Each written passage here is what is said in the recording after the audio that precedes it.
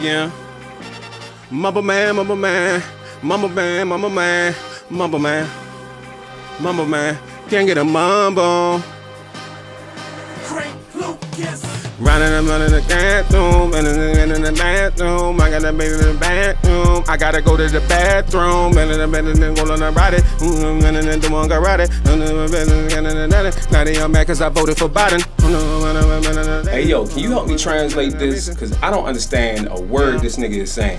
Well, I think it's clear right here in this line. He's talking about the political infrastructure of the United States government and the obligation that it has to its citizens.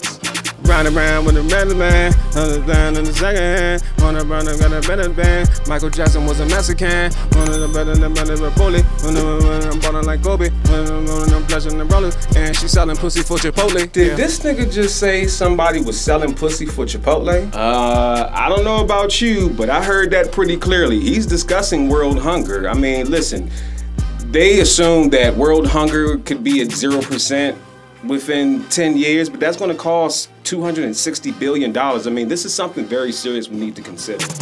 Running and running and running around, running and getting them down, running and 500 rounds. I like my white bitches 500 pounds, yeah. Under the pillar, yeah. Under the crib, yeah. Crib, I hide my money inside of my strippers. Under the pillars. Oh, whoa. You hide your money where? Okay, it's obvious that he's talking about wealth distribution in the black community. I mean, come on now, my God, we're at the bottom of the totem pole when it comes to which group of people are thriving economically in America. I got a lot of yarn with the rookie. I got a lot of yarn with the cookie. I hit a lot of rhyme with the bullet. I play Monopoly with the pussy. Now I got money. Play Monopoly with the pussy? How is that even possible? Okay, clearly either you're deaf or maybe you need to get the wax and katydids out your ears because this man is obviously talking about recreational economics. I mean, come on, we all know that. I shot my babysitter in the titty.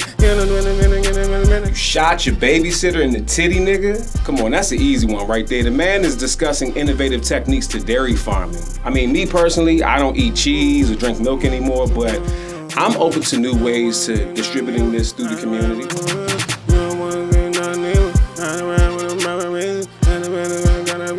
I used to rob the Chuck E. Cheese's, now I got a money. Come on, how you gonna do that? That's where a kid can be a kid, not where a kid can be a victim. This is the most positive line that he said in the whole song. He's talking about how the youth is the future. Come on now, wake up.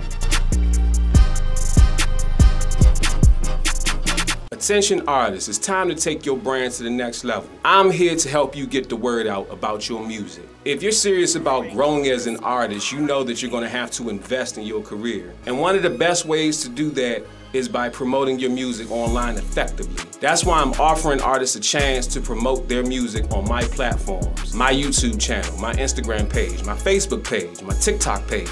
I have millions of followers online worldwide and they're ready to hear from talented artists just like you. You sitting on your phone all day, scrolling up and down, maybe I'll promote next week, maybe I'll do it next month. No, do it right now. Don't your mama need toe replacement surgery? Ain't you on child support and your two twin daughters, Monique and Unique, got a birthday coming up? Ain't you supposed to be going to Miami this summer and you almost out of wigs? Well, stop BSing and hit me up to get your stuff promoted on my page. The time is ticking. It's your career. It's only gonna go as far as you allow it. If you wanna grow your following and be introduced to new audiences, then you need to lock in with me right now. DM me or email me, bookingcranklucas@gmail.com to get your music promoted.